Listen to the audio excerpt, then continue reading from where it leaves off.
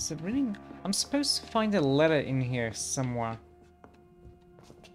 For the, for this quest.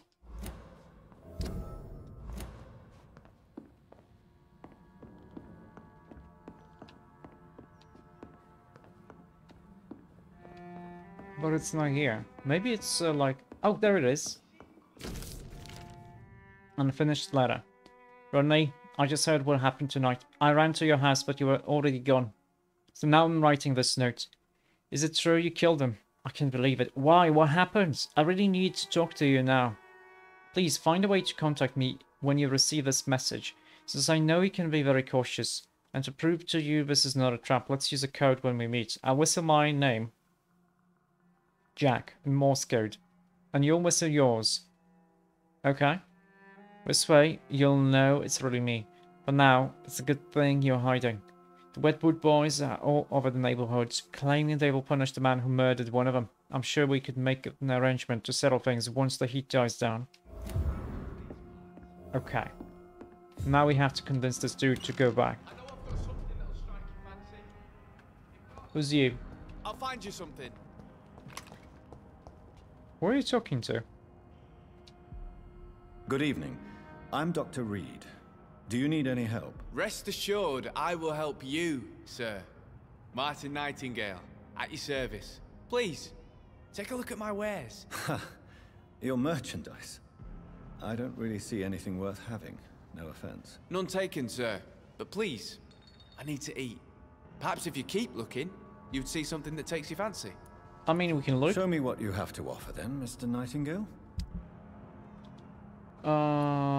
Brisk blood sample. Vampyr factions and skulls. Music box.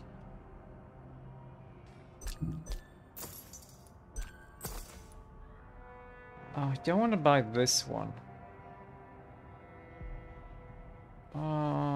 Yeah, I'm not gonna buy this one.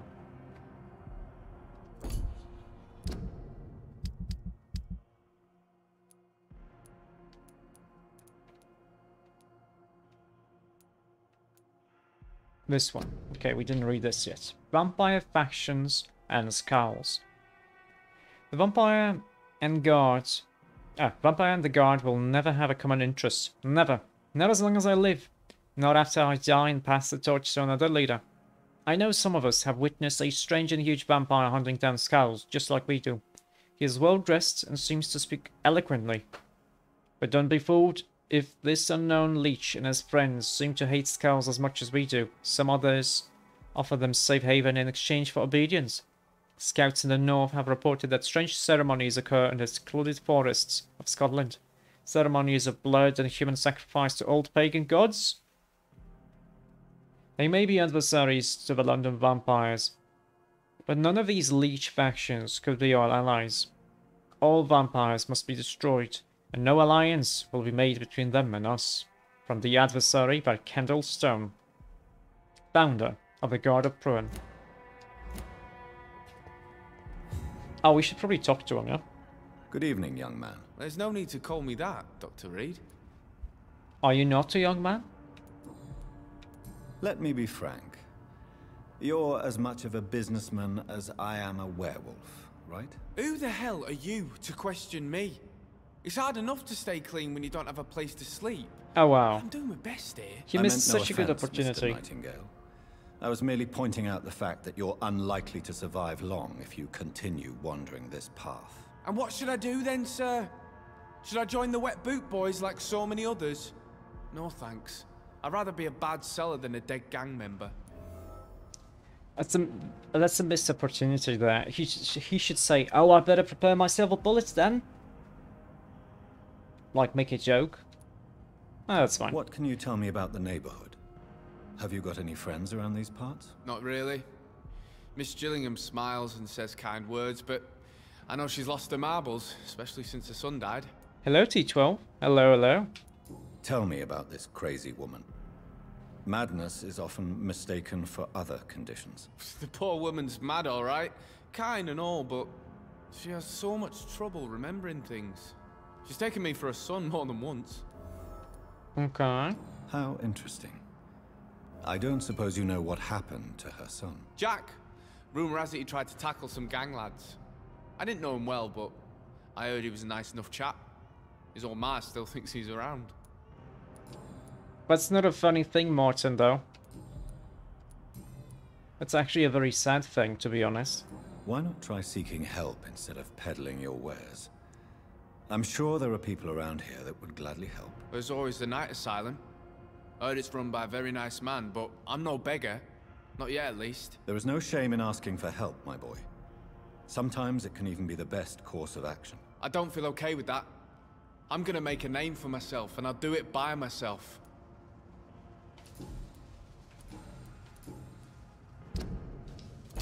Okay, we can talk to Goodbye. Enid again, I guess.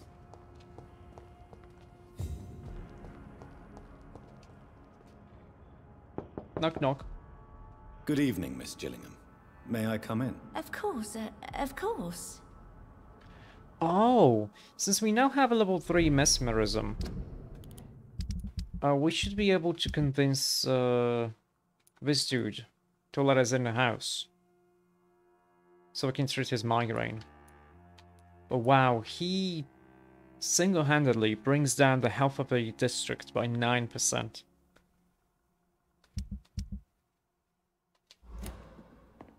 Wait, are you healing? Yeah, she's healing. So, Dr. T... Oh, you don't have these hints. Goodbye, Miss Gillingham. That's fine.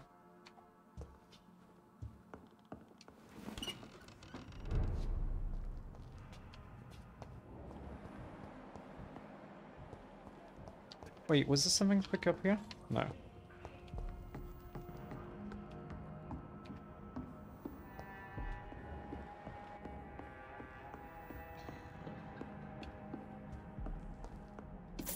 Mayonnaise. Bullets.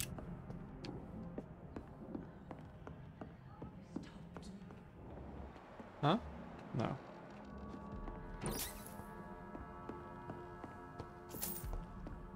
Okay.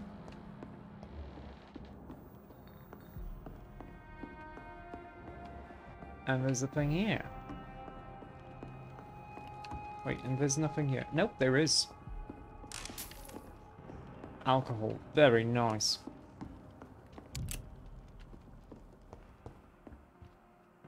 Oh, this was a bar, wasn't it? Actually, a pretty nice one. If it was clean and all. That's a lot of blood.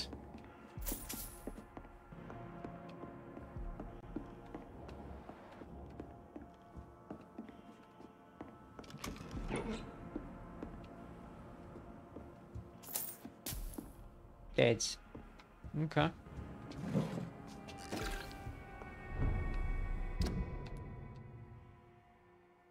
Now we need to talk to this dude, but I guess we have to go to the shelter first, yeah? Oh, we didn't get anything from that? Okay.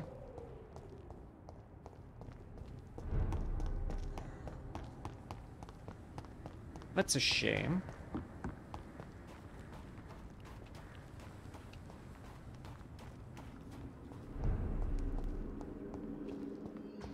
Is he still kneeling? Yep, he's still kneeling. Because we didn't go to sleep yet.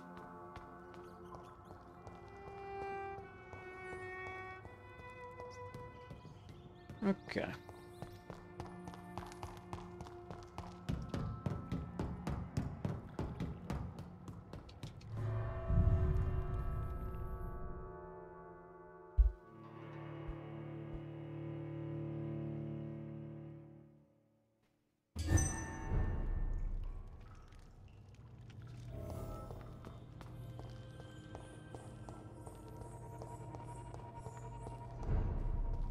Okay, fortunately it's close here, so.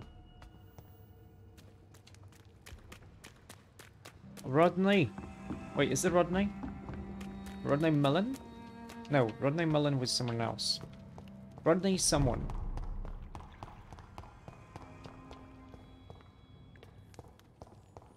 Oi! Rodney, you're the man who killed that gang member, are you not? Is that why you are hiding in this godforsaken place? Yes, I did. I did not even know his name. Then why did you kill him? That arsehole always mocked me for the color of my skin. Usually I let it go. But not that night. We fought. He died. I mean, you can't really stay here forever. Whatever you've done, you can't spend the rest of your life hiding here. I just wanted to teach him a lesson. Not kill him. I'm not responsible for a murder if I didn't want to commit it. I mean, it was an accident. no, it was Believe still... me, Rodney, you won't survive here long. No matter what you did, you must go back to where you used to live. I'll go back to the docks then. But if I die, remember that the blood of Rodney Grader will be on your hands. That's gonna be totally fine. Because even if you... Let's say you get in a fight in a bar. No one wants to kill another guy in a bar fight. Like 99% of the time. They just want to smack someone in the face because he looked strangely at his girlfriend or boyfriend or whatever. But if you smack someone, he falls and hits his head on the curb and dies, it is your fault 100%. I mean, I didn't really understand this guy's logic, but that's fine.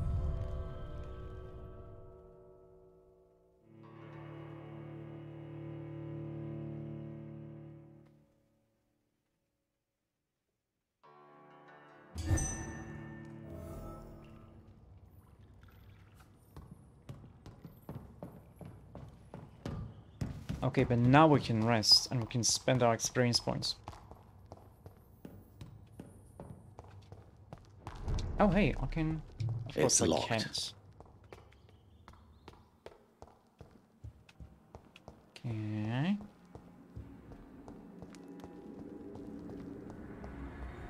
Do we know everything from this district? We do.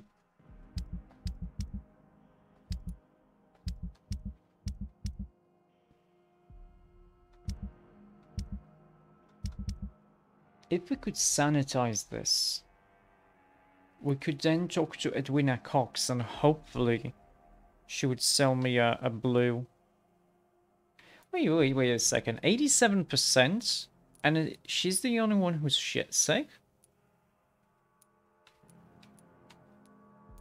You know almost everything about most of these people. There's something else happening that's keeping this down.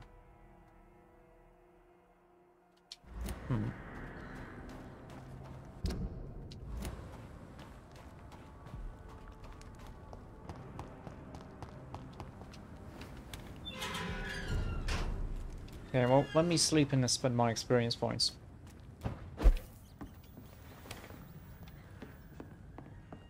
Wait, is this stuff here?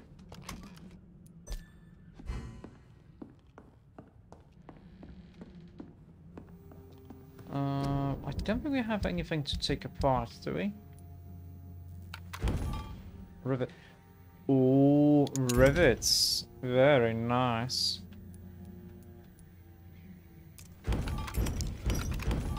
Because we do need rivets to, like, use the, to make the best upgrade for stuff. Revolvers here. You need, like, aluminum parts, so not sure where we get those. And you would need also aluminum parts.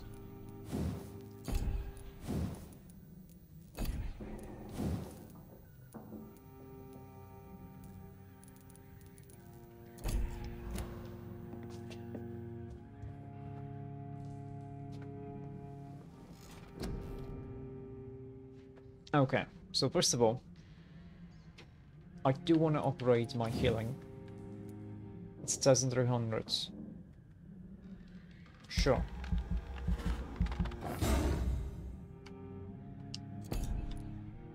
Don't really care to upgrade Spring yet. It's only 1,000, so it's nice enough. Now, we can either increase the damage, or we can increase the area, or lower the damage. And this would be a DOT, a damage over time thing. I don't think I want this.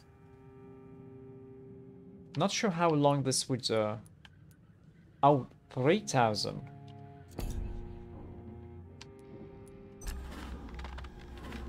Wait, no. Cancel. Reset is like total reset. Good thing I noticed. You know what? I'm gonna spend 3,000 here.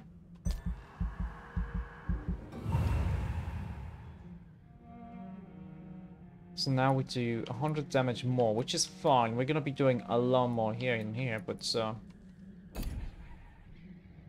this is fine for now. This would be 1,300. I don't want to spend that much. I want to keep above 2,000 experience points at all times. 2,000 or more.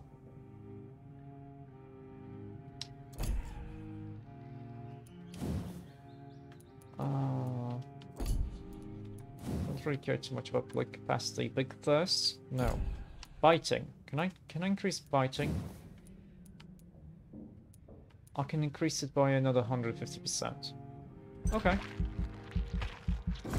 At least this is gonna increase my level up again. And yeah, another 600 isn't gonna allow me to level up. I think we would have to spend like 1,500, I want to say.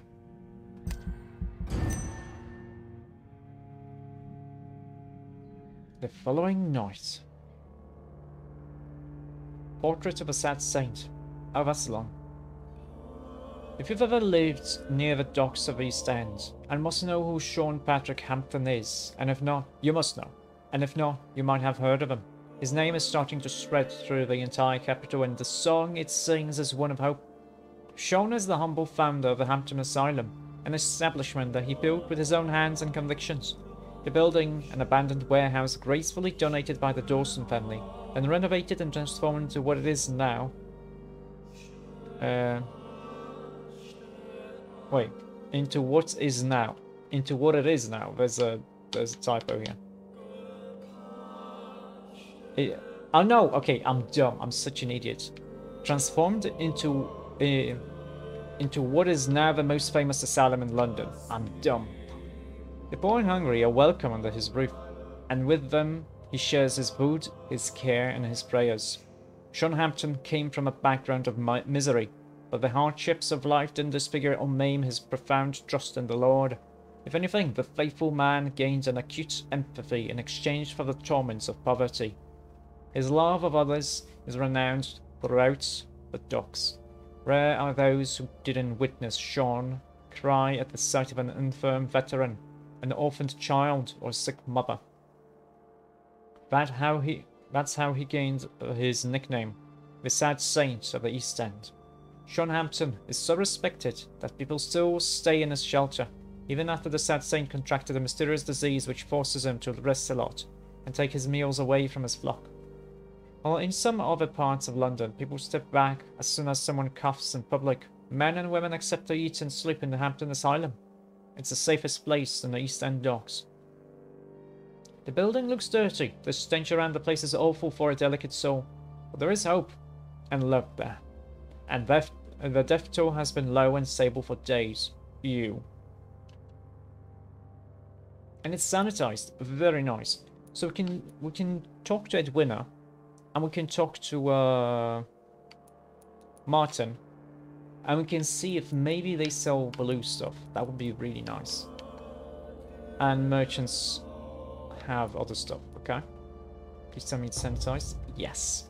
We can probably buy a blue part from Milton. We should also talk to Rakesh, see if he's got anything. These guys get sick, that's okay.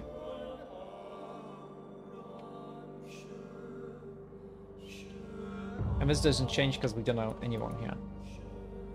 A lot of people like single entities without like friends. Only 4 friend groups, yeah.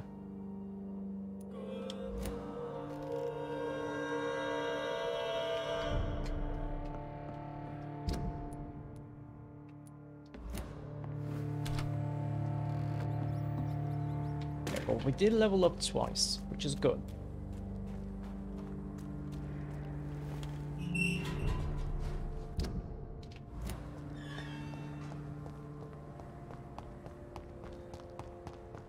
Oh wait, I got a thing and I didn't read the letter, did I? My dear Jack, I write this letter as long as I have the strength and the will. Not that I have something to hide or to fear, except perhaps to forget what I want to tell you. I always knew you would become someone important, someone good and nice. I know it since you were a child, when you preferred to read books rather than going to play outside. I know it when you helped me carry groceries before you went to school, and clean the house after you came back. I'm proud of you, my son, not only because I am your mother, but because you deal so well with everything around you. I'm sorry I have recently become such a burden to you. Never forget, I love you. I hope you never forget you love me. Martin, why did you have this letter? Good evening, sir. Oh, this is this guy. I'm glad to see you safe. I am not safe. I should never have come back here. My life is in danger. I know it. You're much safer here than in that contaminated area. Bullets kill people quicker than diseases and epidemics, Dr. Reed. Yeah, but it hurts you. It hurts you for a shorter time. What can you tell me about this district? The East End docks only knows one rule. Dog eat dog, and blood calls for blood. The gang will have their revenge on me one way or another. What can you tell me about the locals? Most people would say that Sean Hampton and Tom Watts are good men who try to sort things out. But for me, the real boss around there was my best friend, Jack Gillingham. Jack Gillingham, you say? Everyone round there knew Jack. He was a rock. A mountain even. He feared nothing. And he died for you. Okay, he's healthy, that's good. Your friend Jack has something to do with you fleeing to the contaminated area where I found you. I want to know more. Jack is dead. That's all you need to know. Dead because of me. So much violence. So much sorrow. All of that because I refuse to be insulted again.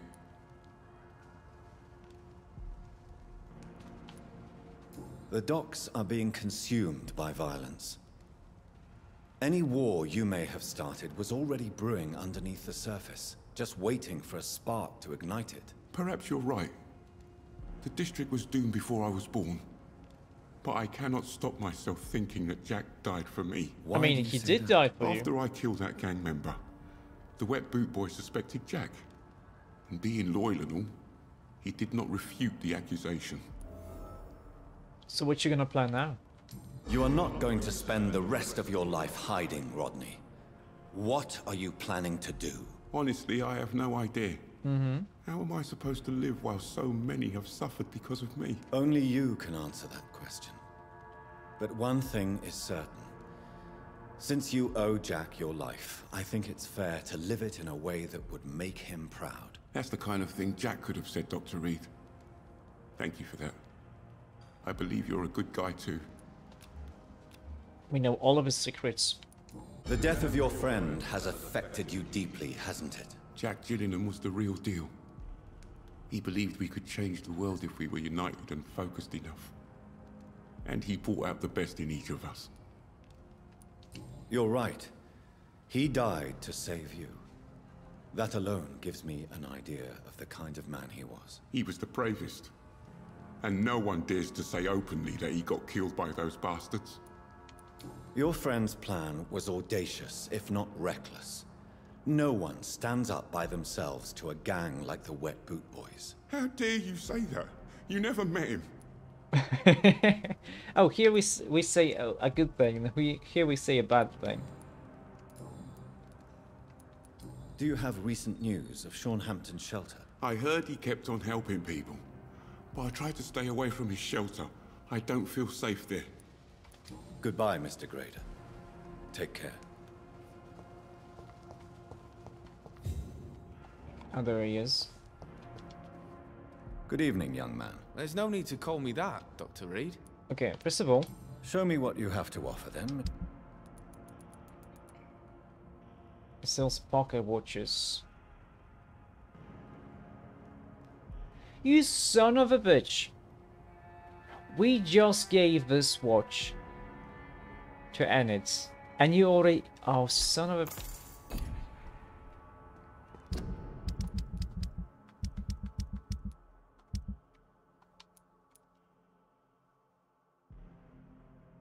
Don't say bad things about your mate. I mean... We shouldn't... yeah, most people wouldn't be happy about someone insulting their friends, true. Good evening, young man. Why do you have this watch? Excuse me. Have you heard anything recently concerning Sean Hampton's shelter? He keeps investing time helping the poor and sick. Good for him. And for them. Goodbye.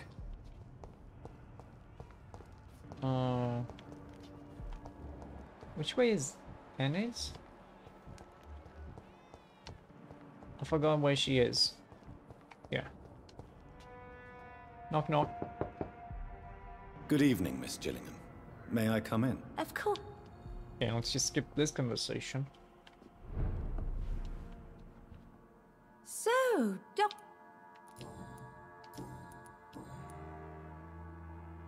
Why did you give away your son's watch? Miss Gillingham, why did you give Martin Nightingale the watch I returned to you? I'm not sure. I don't know. I suppose I thought he needed a watch more than I did. I have no reason to really keep track of time anymore. Why don't you need to keep track of time? I've spent my entire life marching to the tick of clocks and the ringing of bells. At my age, it's nice to finally be rid of those burdens. On my time. I mean, honestly, it's just that because she's never gonna remember anything. At least it's not like she's gonna remember the time or care about the time. But it was your son's watch, Miss Gillingham. It was, wasn't it? I'm relieved you found it. Besides, it's more useful to him anyway.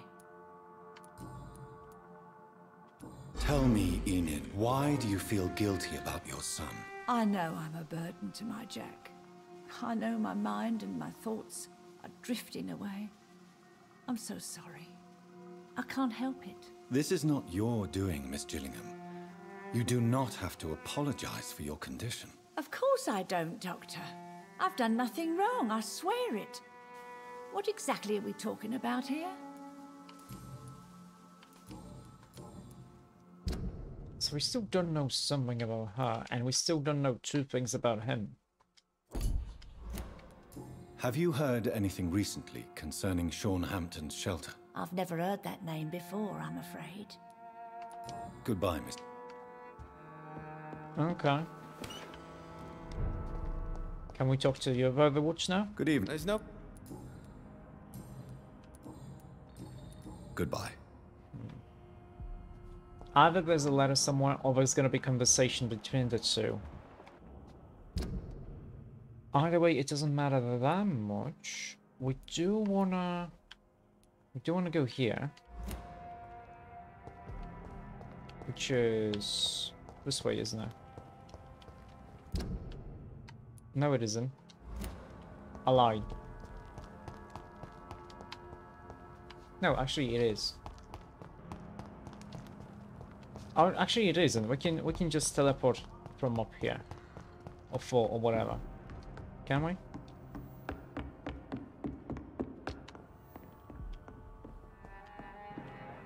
No, I lied again. Why does the map say that we can actually get through here?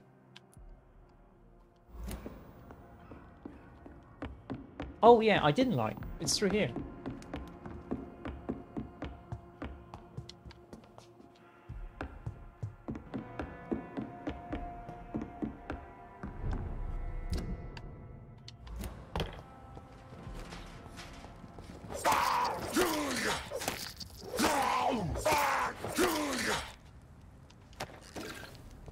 Okay. Oh, that's just alright.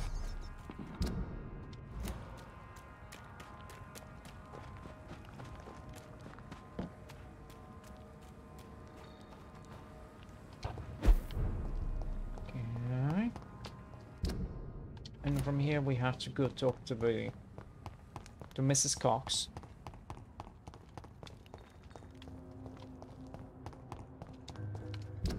Who is Novia?